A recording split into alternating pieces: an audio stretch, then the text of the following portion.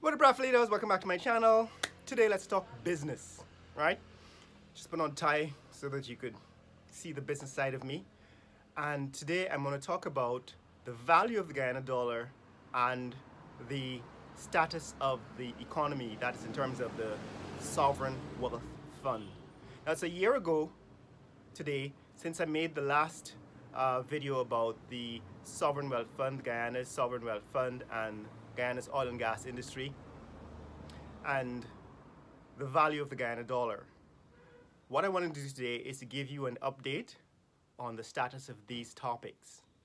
Now, I stopped talking about these things for a while because I did a lot of coding, I did a lot of programming in several programming languages, and I didn't think that my subscribers were interested in, coding in PHP and CSS and JavaScript and all that stuff. So that's the reason why I haven't covered these topics, because I've been busy on doing the background work, the back-end coding to a lot of the companies that I'm working on. But if you guys are interested in this kind of information, how to build a company from the inside, all the nitty-gritty details, how to code, for example, customer relations management and payment processing and all these details, let me know in the comments below, and I will make a video explaining how you build the nitty-gritty, the details of a company, right? How you do it yourself, or how you can find other companies that support you in that endeavor.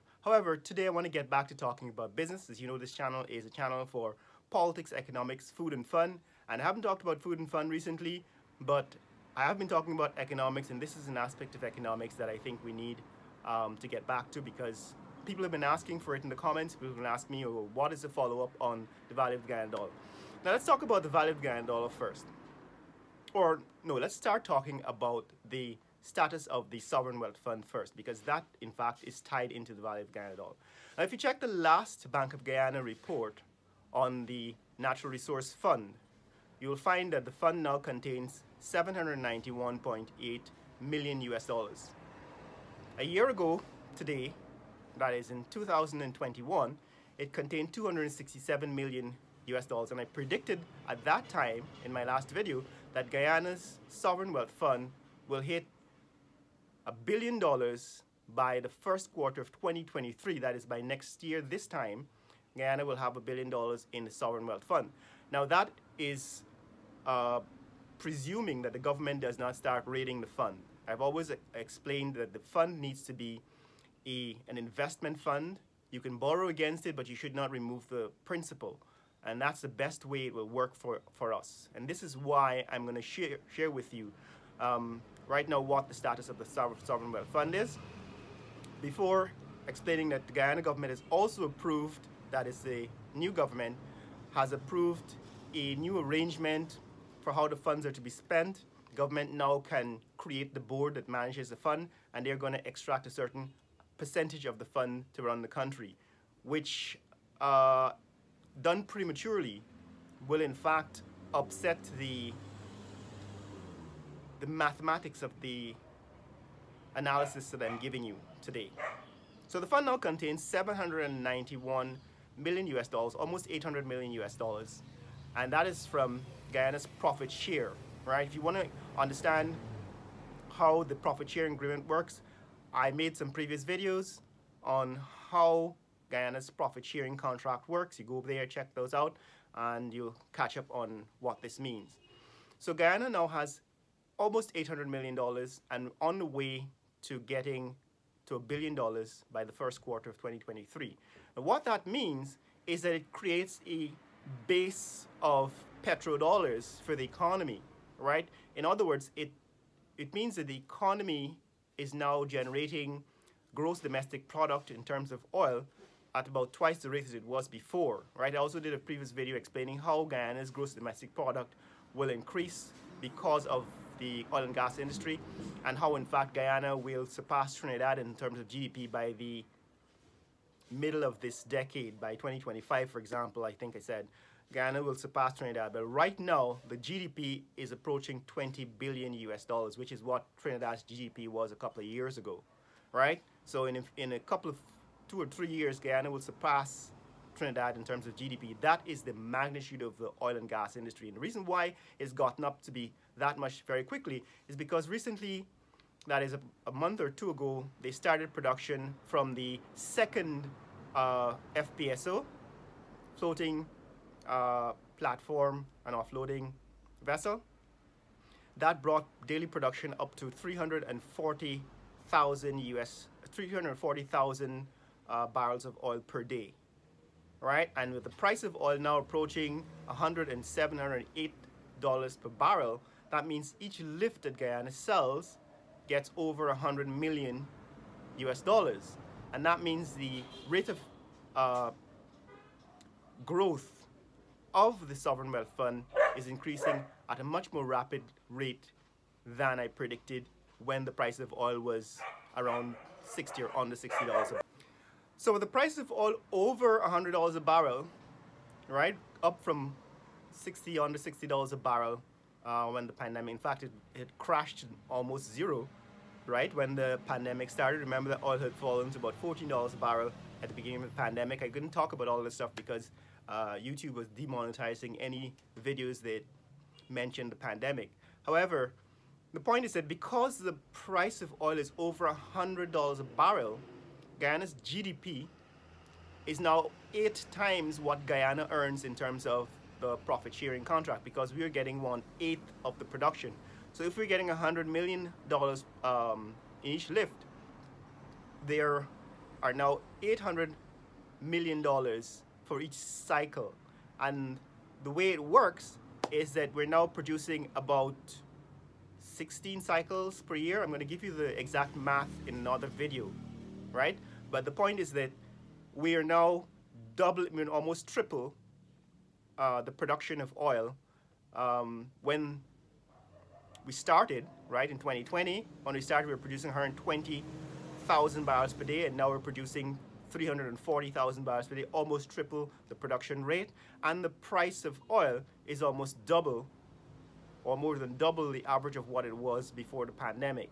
And when you put those two factors together, the GDP went from about almost 6 billion US dollars in, say, 2020 to now about 3 times that, 18, almost $20 billion in 2022. That's what we're looking at. In 2022, 2023, we're going to be at about $20 billion. Now, why am I saying all of this before I talk about the value of the Guyana dollar? Is because I'll show you another plot.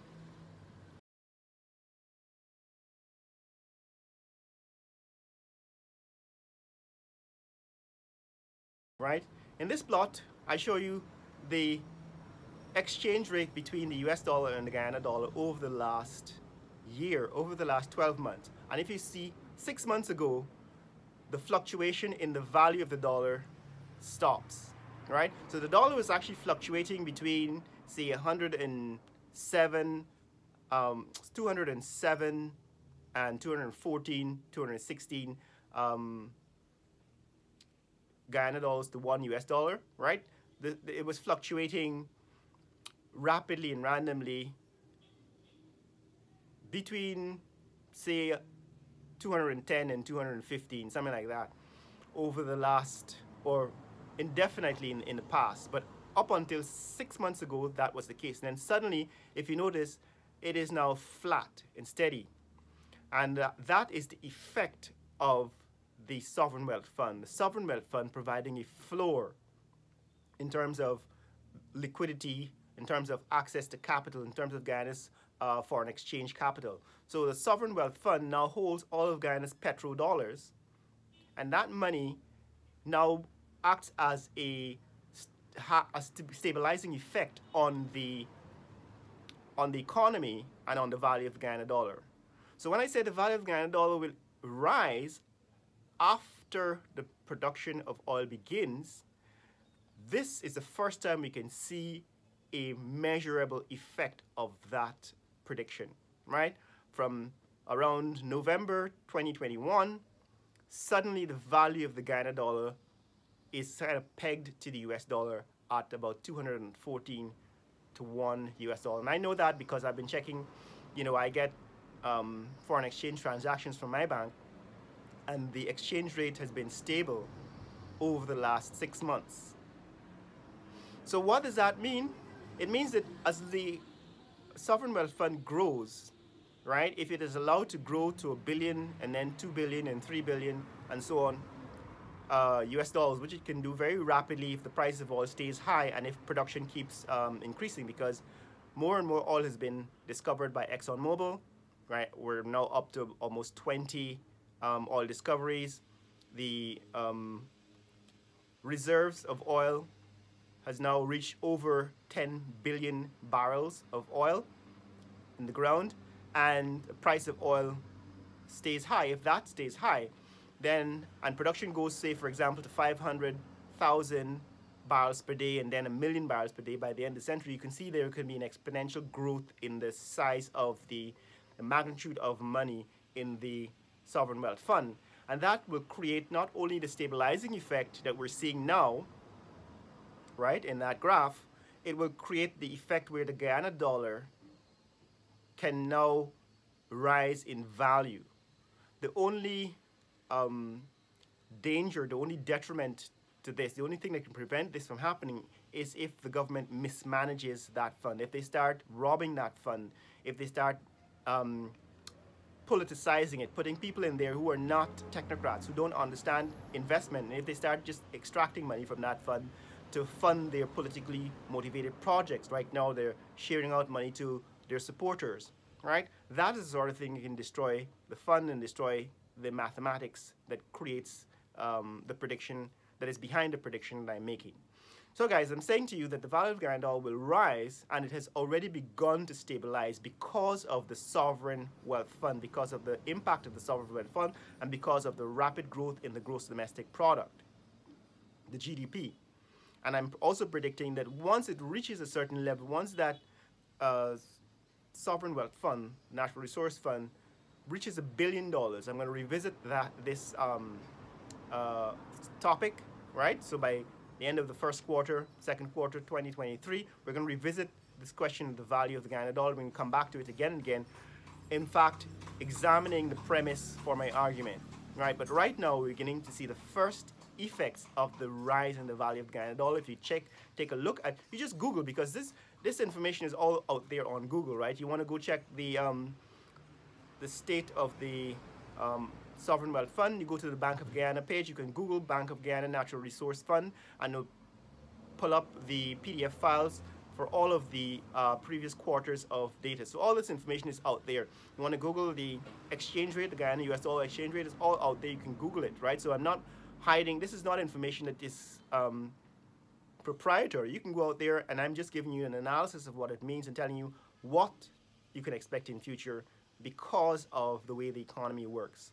So that's what's happening, guys. The value of the Guyana dollar has stabilized. Right now, it seems to be at 214 to 1 based on the bank exchange rate. That is the Guyana bank exchange rates.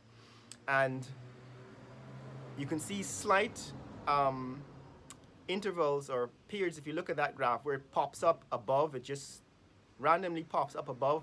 That means that it's testing increasing value, right? It's testing increasing value. In other words, a few times it's traded at 213 or 211 or 210, and then eventually it's going to go to 200 and 190, and eventually maybe perhaps all the way back to something close to an equivalent value. But that is the nature of the economy, the nature of the effect of the sovereign wealth fund on stabilizing the exchange rate. This is something that if the economy is managed properly, if it's not politicized and the government doesn't start raiding the sovereign wealth fund, the value of the Guyana dollar will increase, will strengthen. So guys, that's my view. In the comments below, tell me what you think about these graphs and the reports from the Bank of Guyana, what your interpretation is, and let me know whether you agree or disagree with my analysis. Now, share this video with friends and family around the world. Let people know what's happening here in Georgetown, Guyana. Later.